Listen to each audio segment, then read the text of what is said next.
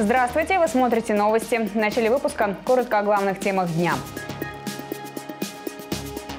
По результатам экспертизы, недостроенный дом на улице Нефтяников в районе городской пожарной части подлежит сносу.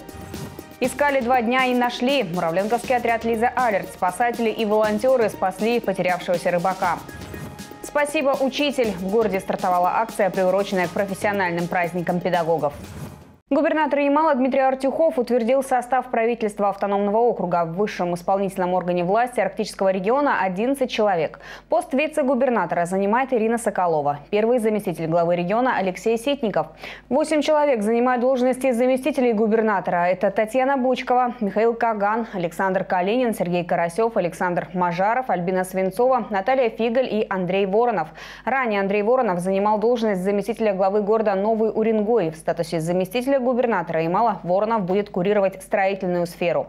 Недостроенный дом на улице Нефтяников в районе городской пожарной части подлежит сносу. Такое заключение дано по результатам специальной экспертизы. Все подробности у Татьяны Козырь.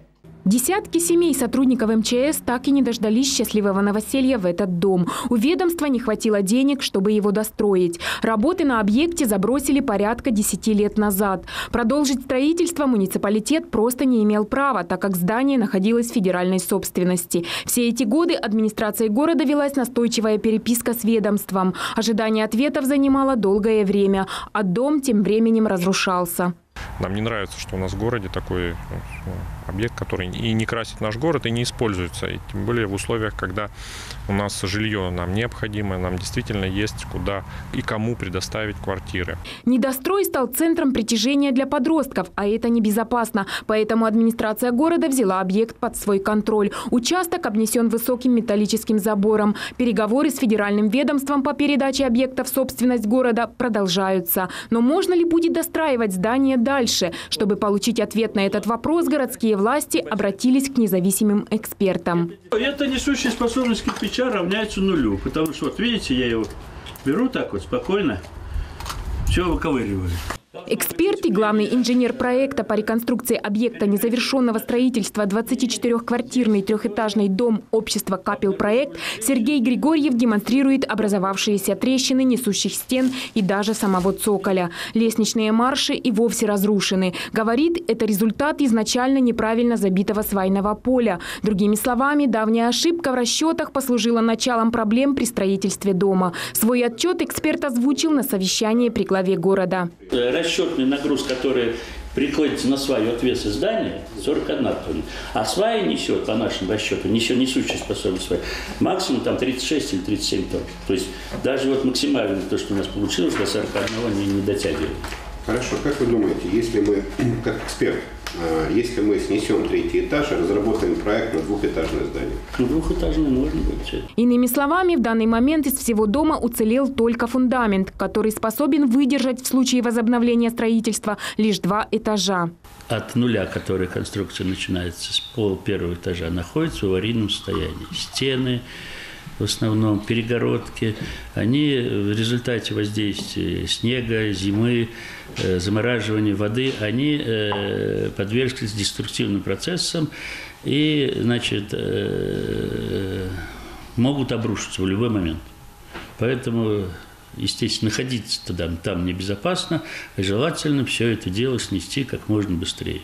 Теперь администрация города должна принять одно из 2 возможных решений. Первое – это предложение снести весь кирпичный материал, дойти до цоколя и от цоколя вновь построить дом 2-этажный, не больше.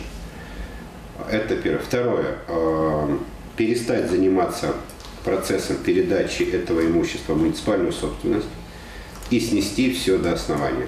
Третьего в данном случае не дано. Оставлять и дальше представляющий опасность объект в жилом микрорайоне недопустимо. Скорее всего, после сноса на этом месте возведут 2-этажный дом, квартиры в котором предоставят жителям города. Татьяна Козырь, Владислав Дроботов, Новости, Муравленко. Муравленковский отряд «Лиза Алерт» спас потерявшегося рыбака. Огромную помощь добровольцам оказали неравнодушные жители города. А тех, кто, не жалея своих сил, бросился на поиски пропавшего, в материале Татьяны Коломеец. Во вторник Олег Апостолов, как обычно, отправился на рыбалку, но на поиски озера потратил полдня и понял – он заблудился. Самостоятельно выбраться из леса не мог, вокруг болота. Выход один – звать на помощь.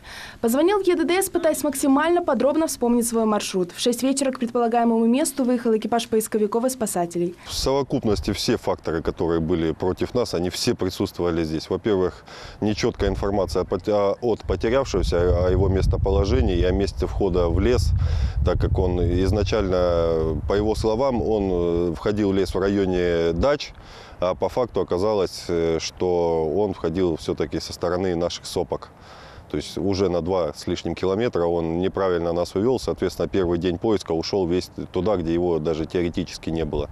Эти поиски, говорят мужчины, стали едва ли не самыми сложными в истории отряда «Лиза Алерт». Чтобы пресечь непроходимые болота и торфяники, подключались владельцы квадроциклов и вездеходов. Количество добровольцев росло. К Муравленковскому присоединились отряды «Лиза Алерт» из Ноябрьска и Губкинского, сотрудники МЧС. В поисках участвовали и работники администрации города, все, кто не смог остаться равнодушным. В темном лесу спасительным ориентиром стала необычная находка. Где-то в 3 часа ночи наша лиса обнаружила желтую лестницу в болоте, и мы поняли, что искать нужно именно там. Передали всем группам, где мы нашли эту лестницу, и сказали группам, которые находились в южном квадрате, в этих южных квадратах 2 группы было, чтобы они как бы к нам переходили. Общий квадрат поисков составил 5 на 10 километров. Поиски не прекращались ни на минуту, даже ночью. Найти Олега удалось в половине 5-го вечера 2-го дня. Изголодал очень сильно, так как еды у него с собой не было, выпил всю воду. То есть в момент его нахождения он был в обессиленном состоянии, хотя, конечно, он скрывал всячески это, но врачи как бы по факту его обследовали. То есть мы, найдя его, сразу сообщили в ЕДДС, МЧСу и всем нашим людям, чтобы они выходили из леса, и на место выхода нашего была скорая помощь. Как показывает практика, чаще всего в лесу теряются опытные рыбаки и охотники, вроде бы знающие местности, умеющие ориентироваться, находить выход. Далеко не любители, а те, за плечами которых сотни поездок в лес. Добровольцы «Лиза Алерт» поясняют, главная ошибка – уверенность в себе, из-за которой многие не берут даже компас или навигатор. Элементарно с собой взять свисток, опять-таки, если вдруг потеряешься, потому что силы все-таки иссякнут в любом случае, нет будет сил кричать. Чтобы не потеряться, метки, в любом случае метки ставить на деревьях, на кустах, ленточки, веревочки, ткань, что угодно. Хоть даже рисовать где-то на песке, хоть на дереве. Чтобы обучить мерам предосторожности, рассказать, как не заблудиться в лесу, что необходимо взять с собой и как найти ориентир, поисковики отряда «Лиза Алерт» планируют провести серию встреч со школьниками и трудящимися. Также хотелось бы поблагодарить администрацию города Муравленко, ЕДДС, МЧС, группу джиперов, которые нам помогали. Также сказать слова благодарности нашим работодателям, которые с пониманием отнеслись к данной проблеме. Татьяна Коломейц, Андрей Нагибин. Новости Муравленко. Муравленковцы могут сказать спасибо педагогам. В городе стартовала акция, приуроченная к профессиональным праздникам, Дню воспитателя и всех дошкольных работников и Дню учителя. Акция пройдет в образовательных учреждениях и в общественных местах города. Активисты будут раздавать специальные листовки, на которых жители смогут написать благодарности и пожелания учителям, воспитателям, педагогам дополнительного и профессионального образования. Заполненные листы педагогам передадут на торжественных мероприятиях, посвященных профессиональным праздникам. Надеемся, что профсоюзная акция «Спасибо, учитель» будет приятным подарком к предстоящим профессиональным праздникам и признанием труда педагога.